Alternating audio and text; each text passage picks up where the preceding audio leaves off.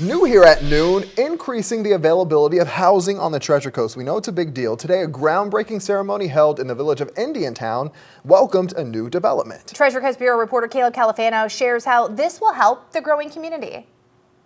The need for housing in Indiantown is a growing issue every year. This morning, they broke ground on a new development and a possible solution.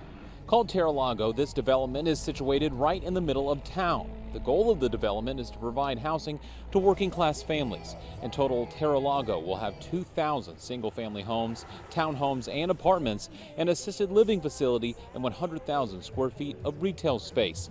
The developer says Indiantown was an important spot to build because of its availability of land and the desire from city leaders for a master plan community like Terra-Lago. The biggest need that we were communicated to as a company when we started meeting people in Indiantown was the need for attainable housing that's affordable, and so that's what today represents. And the first home in Terra-Lago is set to be completed in summer of next year.